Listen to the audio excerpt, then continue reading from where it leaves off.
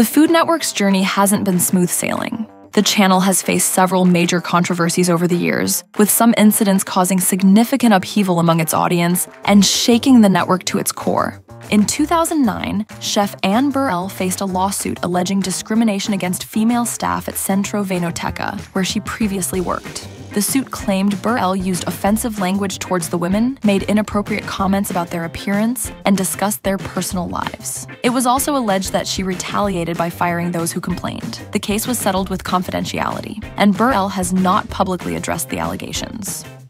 Jamie Oliver, known for his show The Naked Chef, sparked controversy with a product called Punchy Jerk Rice. Despite the playful name, Oliver's rice isn't genuinely Jamaican. The term jerk rice itself is problematic, as jerk is traditionally a spice rub for meat, not a rice dish. Oliver's attempt to blend traditional Jamaican flavors into his product was met with backlash from many in the Jamaican community. Critics, including a Jamaican chef who had previously taught Oliver about authentic jerk chicken, expressed their discontent. British MP Dawn Butler, daughter of Jamaican immigrants, denounced the product as cultural appropriation. Although Oliver claimed his intention was to celebrate Jamaican cuisine, his explanation did little to soothe the outrage. The controversy underscores the sensitivity surrounding cultural representation and authenticity, leaving many to question whether Oliver's tribute crossed the line. In 2014, Giada De Laurentiis and Todd Thompson announced their separation after 11 years of marriage, shortly after Thompson filed for divorce citing irreconcilable differences. This news quickly stirred up rumors, with tabloids speculating about alleged affairs involving De Laurentiis and celebrities like Matt Lauer, John Mayer, and Bobby Flay.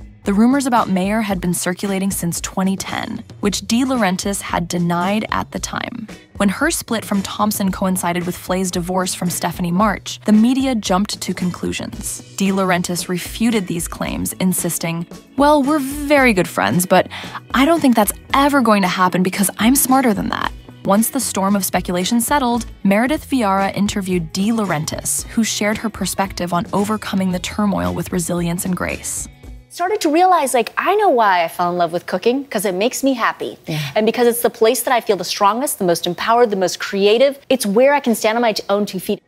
In 2011, Ina Garten, the beloved host of Barefoot Contessa, faced backlash when she declined 2 requests from 6-year-old Enzo Pareda, who was battling leukemia, to meet her through the Make-A-Wish Foundation due to her busy schedule. The incident was highlighted by Enzo's family on a now-defunct blog, drawing media scrutiny. To make amends, Garten invited Enzo to appear on her show, but the Paredas declined, choosing instead to fulfill Enzo's wish of swimming with dolphins. In 2011, celebrity chef Geoffrey Zakarian faced a major setback when he declared bankruptcy amid a class action lawsuit from former employees of his now-closed restaurant, Country. The lawsuit alleged Zakarian had underpaid his staff by falsifying overtime records and deducting wages for meals not provided. The workers sought $1 million in damages plus an additional $250,000 in penalties. Compounding the issue, the New York Times revealed that Zakarian's former business partners supported the employees' claims, stating that Zakarian had indeed breached labor laws. These partners also accused him of dubious practices, such as charging personal expenses to the restaurant's credit. Zakarian, however, denied all accusations and maintained his innocence. He also claimed financial incapacity to contest the allegations, leading to his bankruptcy. Despite the scandal, Zakarian's legal and financial troubles underscored the complexities of managing high-profile restaurants.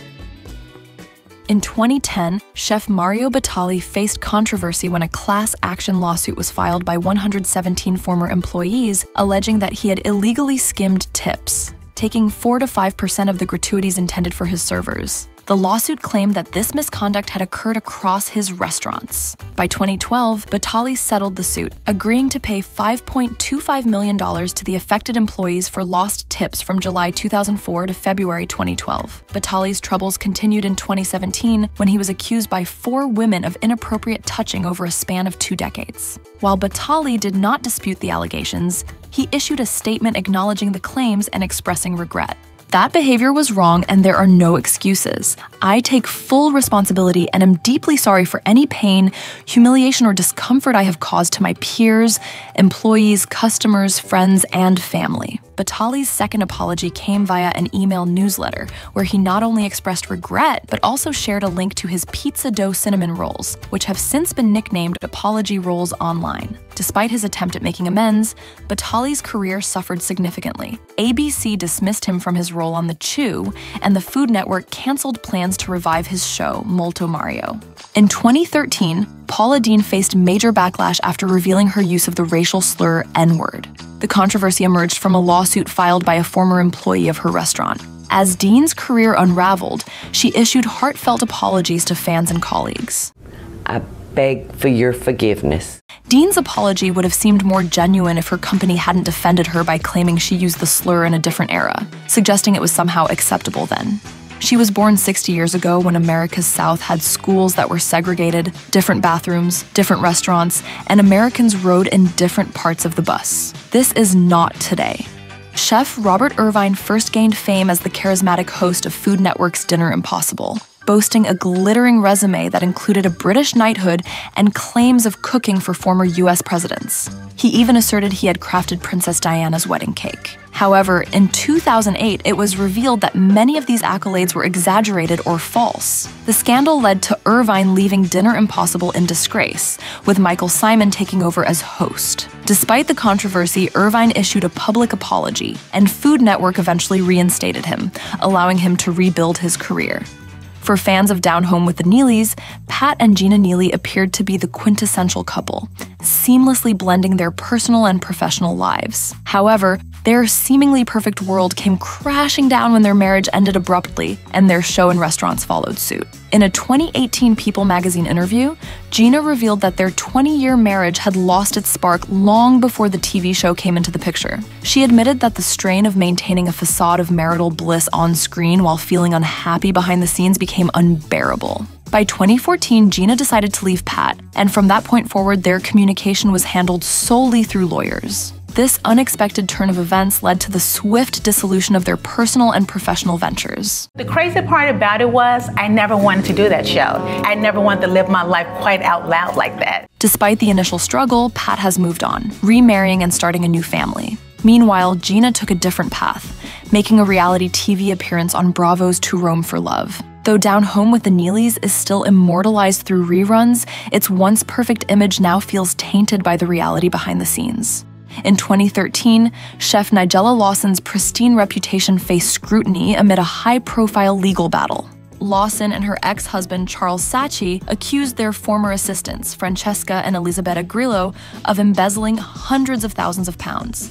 The Grillo sisters countered that Lawson had permitted them to use the funds on the condition they kept her drug use secret from Saatchi. They alleged that Lawson had a daily cocaine habit and a history of prescription drug abuse. During the trial, Lawson testified in court addressing these claims. "I have never been a drug addict. I have never been a habitual user. There are 2 times in my life when I have used cocaine." The Grillo sisters were cleared of all charges. Mexican chef Marcela Valladolid, known for her shows like Mexican Made Easy and The Kitchen, and British chef Paul Hollywood, famous for The Great British Bake Off, made headlines in 2013 when they teamed up as judges on the American baking competition. Off-screen, their chemistry led to a brief romance, which had significant repercussions. Both chefs' personal lives were upended. Hollywood's wife sought a divorce, and Valladolid's marriage also ended. While Valladolid's career saw a downturn, Hollywood continued to flourish, remaining a prominent figure in cooking shows and competitions on networks including the Cooking Channel. In 2011, Guy Fieri faced backlash after offensive comments he made surfaced.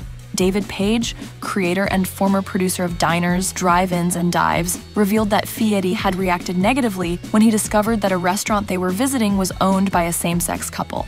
Page recounted that Fieri called him, saying, "You can't send me to talk to gay people without warning. Those people weird me out." Following this incident, Page noted that producers were instructed to flag any signs of homosexuality during pre-interviews. The controversy raised serious questions about Fieri's views and led to criticism of his conduct. In 2017, during a live taping of Iron Chef Showdown, Food Network star Bobby Flay shocked everyone by stripping off his chef's coat to reveal a shirt that read, "This is my last Iron Chef battle ever." This dramatic move caught the producers off guard and threw them into immediate damage control as they scrambled to figure out how to handle the unexpected stunt in editing. Flay's response was nonchalant. I know, that's the point. Later, Flay revealed to people that his stunt was meant as a playful prank for the season finale and expressed willingness to return to the show. However, by 2018, it became clear that his stunt was more than just a joke. Flay confessed to Michael Symon that the demanding schedule of 6 to 8 battles a week had become overwhelming. It crushes me, because it's 60 minutes of pure energy, creativity, and execution. And so, at some point I was like, I've been doing this for a long time, and I want to go out on a high note. Though Food Network was displeased with his dramatic exit and chose not to air the stunt, Flay defended his actions, calling it an entertaining moment for television. In the second season of The Pioneer Woman, Ree Drummond faced backlash after making a racially insensitive joke. While preparing Asian hot wings for her family, the dish was met with disapproval, sparking outrage among viewers who took offense at the comment. Where's the real one? Drummond then quipped, "I'm just kidding, guys. I wouldn't do that to you." And swapped out the Asian hot wings for American buffalo wings. The blog Thick Dumpling Skin criticized Drummond and Food Network for the offensive joke, writing, "Why must we watch non-Asian cooks show us how to make our own dishes? And how come when they do, we have to watch as their entire family mocks it?" Like in this episode of The Pioneer Woman. In 2017, Eater urged Food Network to pull the episode from airing.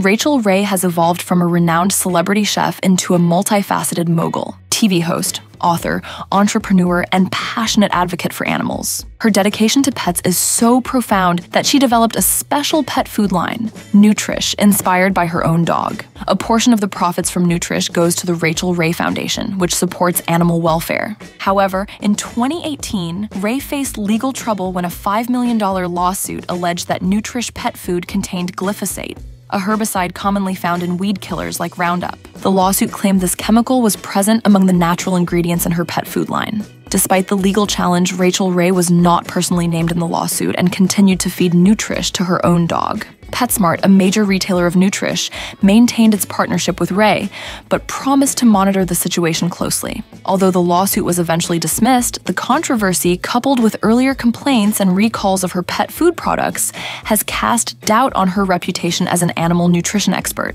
In 2014, Michael Symon took part in a beach volleyball tournament supporting the Armed Forces Foundation, part of the South Beach Wine and Food Festival. The event featured celebrity chefs and Sports Illustrated models. However, controversy erupted when Symon shared a photo of himself with Chrissy Teigen on his lap. Fans were quick to react, with some questioning his loyalty to his wife while others defended him. The image sparked heated debates on social media, with numerous comments from people arguing about Symon's personal life. Despite the uproar, Symon remained unbothered by the backlash. Wow, some people have to chill a bit. In South Beach for wine and food event, doing a photo shoot. Liz is with me and Chrissy is a friend. Sandra Lee's 2009 Kwanzaa cake was harshly criticized by AV Club as a heap of absurdity drenched in despair and topped with nonsense. Anthony Bourdain's comment was even more brutal. The most terrifying thing I've ever seen is Lee making a Kwanzaa cake. Watch that clip and tell me your eyeballs don't burst into flames. It's a war crime on television. The infamous Kwanzaa cake was an angel food cake topped with store-bought frosting, pumpkin seeds, and corn nuts mistakenly called acorns, and filled with apple pie filling. While the dessert itself was far from impressive, it wasn't just the culinary disaster that caused an uproar. The real controversy lay in how Lee presented this mess as a Kwanzaa celebration. Salon reported that Queens College professor and cookbook author Jessica Harris confirmed its complete lack of authenticity, going so far as to criticize the cake as a creation by someone without the first clue about the holiday's traditions. Paula Deen's food, known for its indulgence, was never exactly health-conscious. So, when she revealed a type 2 diabetes diagnosis, it didn't shock many. Issues arose, however, when Deen disclosed that her 2012 announcement actually came 3 years after her diagnosis. When questioned about the delay, she responded, "I wanted to wait until I had something to bring to the table." Paula Deen's scandal deepened with her deal with Novo Nordisk, the company behind a non-insulin diabetes drug. Deen and her sons became the faces of this major pharmaceutical campaign, intensifying the backlash. Critics, according to ABC News, slammed her for concealing her diagnosis while continuing to promote a cooking style laden with butter, sugar, and oversized portions. The Food Network quickly distanced itself, claiming ignorance about her health issues. Meanwhile, celebrities debated the hypocrisy of her endorsement deal and the timing of her revelation. Anthony Bourdain's remarks captured the controversy succinctly when he tweeted, "Thinking of getting into the leg-breaking business, so I can profitably sell crutches later." Graham Elliott, a former Iron Chef contestant, faced backlash over allegations of improper tip handling at his Chicago restaurant. In 2012, former waiter Gregory Curtis filed a lawsuit claiming that the restaurant's tip pooling practices were illegal. Curtis and 12 other ex-employees argued that the practice, which distributed tips among food runners and cooks, violated federal law. According to the law, tip pooling is only permissible among those who traditionally receive tips, such as servers, not kitchen staff. The lawsuit sought compensation for the lost wages due to these unlawful practices. Elliott chose not to challenge the claims and ultimately settled the dispute with his former employees for an undisclosed sum.